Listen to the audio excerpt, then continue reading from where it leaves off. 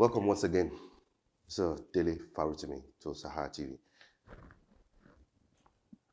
Good morning, Mr. Mixed reactions have greeted the Supreme Court's judgment affirming Bola Tinubu as the winner of the presidential election that was conducted on February 23rd. Some have expressed disappointment, surprise, shock, while others have claimed victory.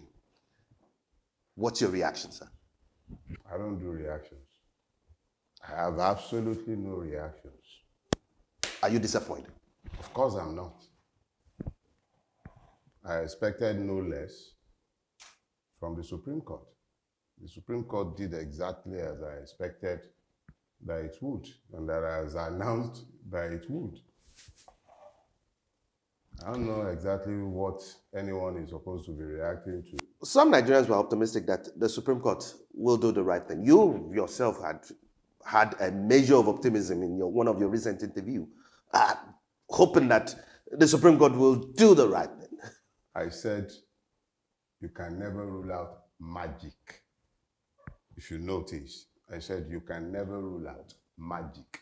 I didn't even use the word miracle. Because if I had said miracle, we would have been based on faith. And of course, faith is substantiated, right? But in this case, I said magic, abracadabra, because I had no such illusions. So you had no such illusions. Now, if I may ask, how does this judgment impact the political landscape of the country at this time? It simply just told us that the law does not matter in Nigeria. It is the formal enthronement of feudal impunity in Nigeria. That is what it is. It simply means that nothing matters. Your provenance does not matter. Your character does not matter. Nothing matters. All you have to do is find a Yakubu sat at INEC, and magic can happen at INEC. And once that magic happens, the Yakubu will tell you, after announcing the result of the presidential election based on some abracadabra, he can tell you, in the middle of the night, by the way, he can simply tell you, with mind-blowing impunity, go to court. Because he knows that the court you're going to would find some reasons by which to validate the criminal actions that he has engaged in. You know, there is this funny proverb of the Yorubas. He says, "Ìlú tí kò sófin, ẹ̀ṣẹ̀ ò sí níbẹ̀." You know, when you translate, it would tend to suggest that the Yoruba mindset has the capacity to envision or imagine a place ungoverned by laws. Nothing can be further from the truth. The Yorubas have very rigid systems of customs, taboos, laws, traditions, norms, cultures, multiple sets of guidelines by which we live. So the Yoruba mindset, the worldview, couldn't have been talking about a place where the law does not exist. So Ìlú tí kò sófin is not a place where the law does not exist. It's a place where the law does not rule. That is what the Yoruba proverb was saying and is saying. And this is what we have now achieved as a people. There are no sins, no infractions in a place ungoverned by law. It is the impunity of men that governs such places, and that is what we have today. There is nothing I'm going to say today that I haven't said for years.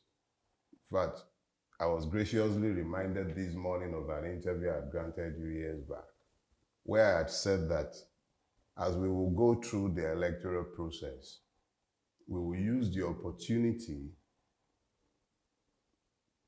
to awaken the Nigerian people, to let them see the commonalities of their afflictions, and that eventually the Nigerian system must resist the demand for change, and that having resisted that demand for change, it will expose itself to the people.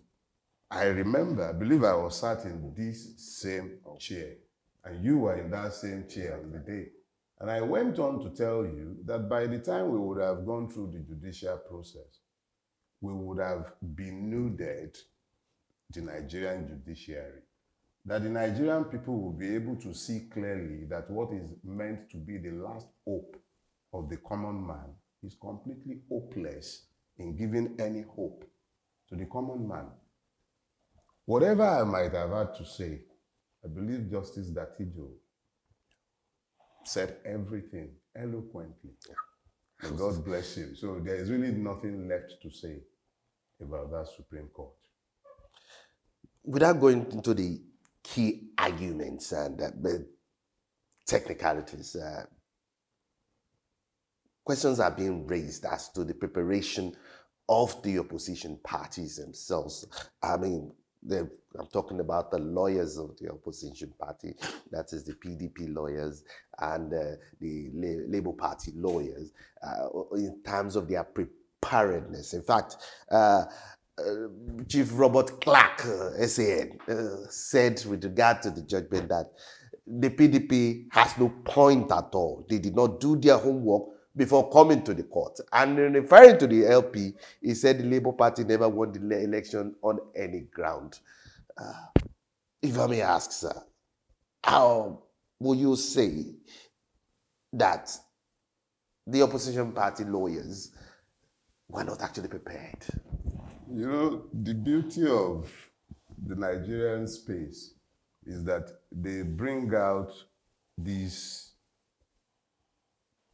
old men who would ordinarily have gone to their graves with honor, and then they bring them out to help to perpetuate the narrative that they would prefer to put in the public space. So you would look at somebody like Chief Clark, erudite man, old wig, distinguished lawyer, and you would expect that he would speak to the truth. But of course, he would prefer that we focused on the technicalities. That is the narrative that the system, of which he has been an eminent member for decades, and we see what they have built. We see the judiciary that they have built with their lives and their exertions. So they will prefer that we have an argument about how much prepared we would have been and how much better the system would have fared if these lawyers were to be the equals of the almighty Chief Olanipeku, the one, the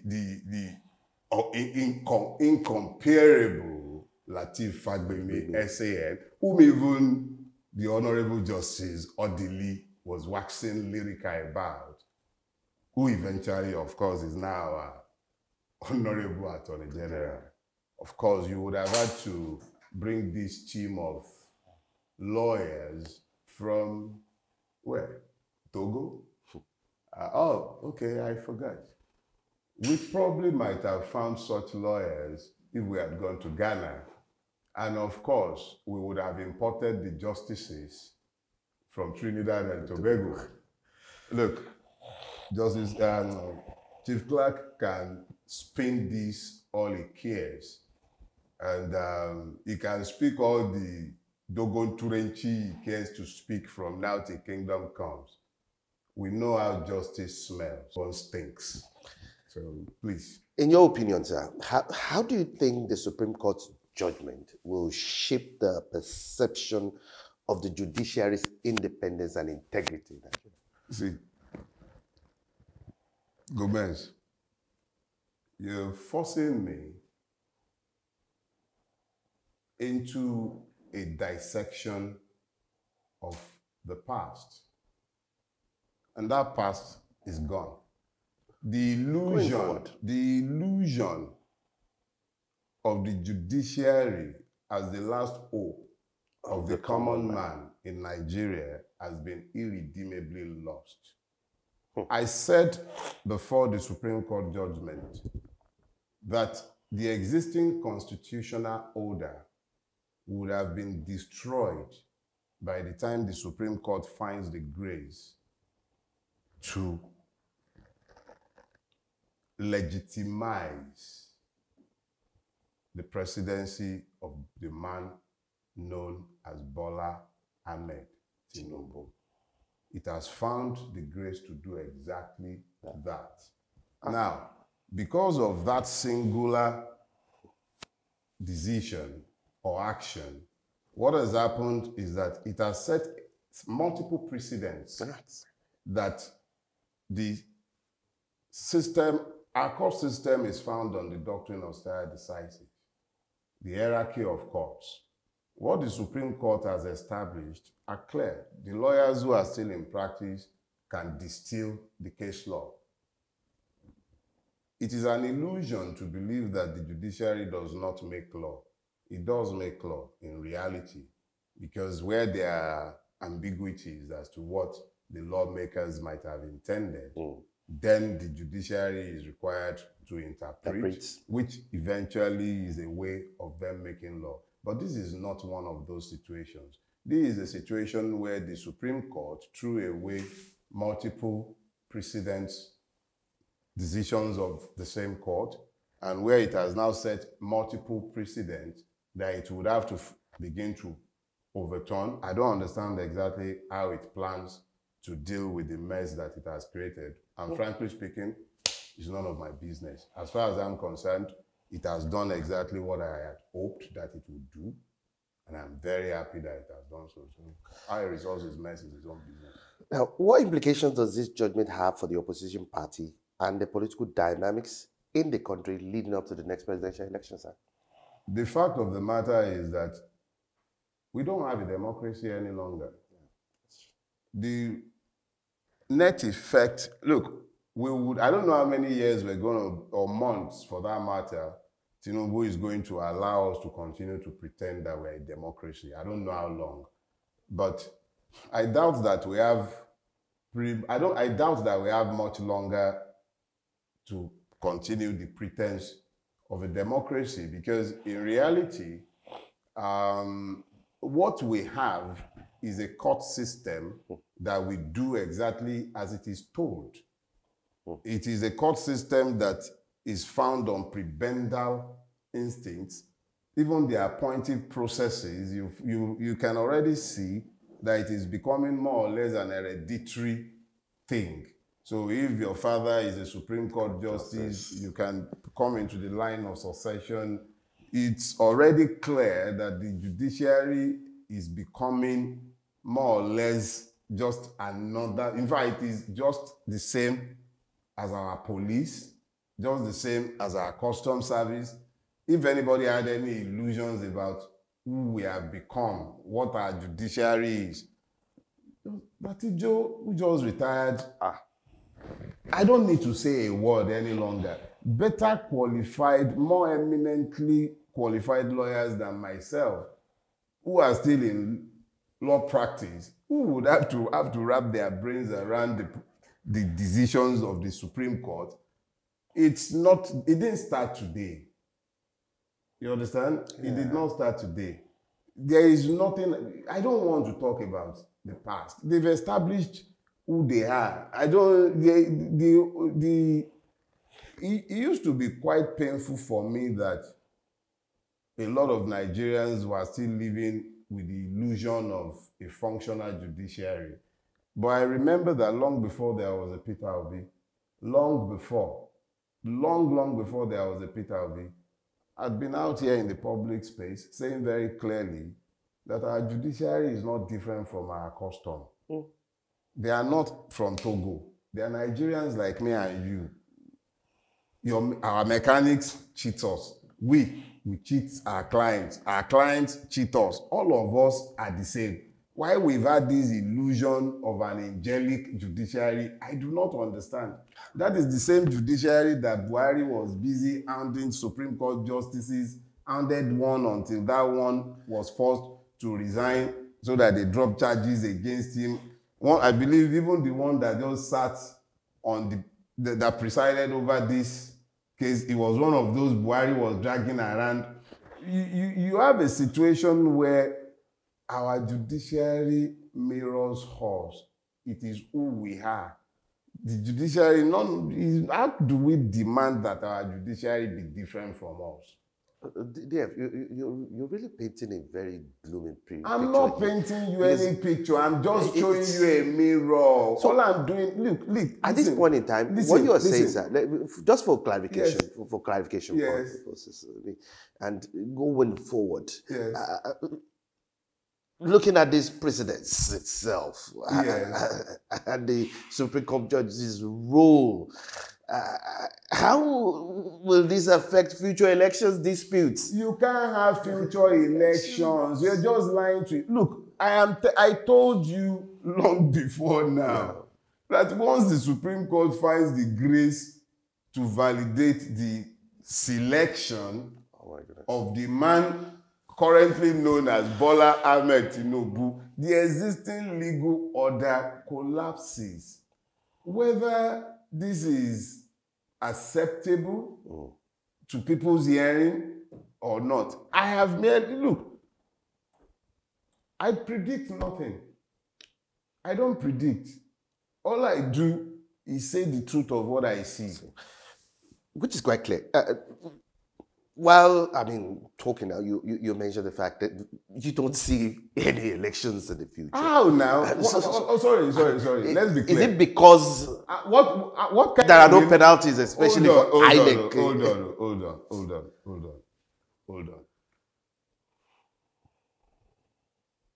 If I see you planting cocoa, no, let me reverse that. If I was there and I saw you with your okra seedlings and you were planting okra, it is clear to me that what you plant is what you will reap. Yeah, every seed reproduces after its kind. Yeah. Simplicity. Now, we were all here. INEC published its guidelines. Those guidelines were published pursuant to the Electoral Act. INEC promised Nigerians, it went up and down the length and breadth of Nigeria, made representations that we were going to have an election using beavers. An IREF. And now, the Supreme Court just said what INEC promised and whatever it cares to do does not matter. So what am I supposed? So now, this man who was in power in Lagos State effectively owned Lagos State for 24 years, under whose hegemony in Lagos State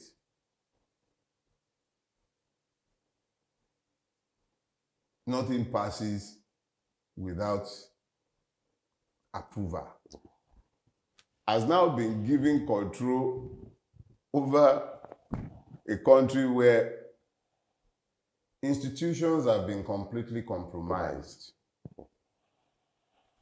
Poverty has been completely weaponized. Ignorance has acquired atomic grade weaponization. you're now talking about an election in 2027. How? How citizens elect people into office? Citizens.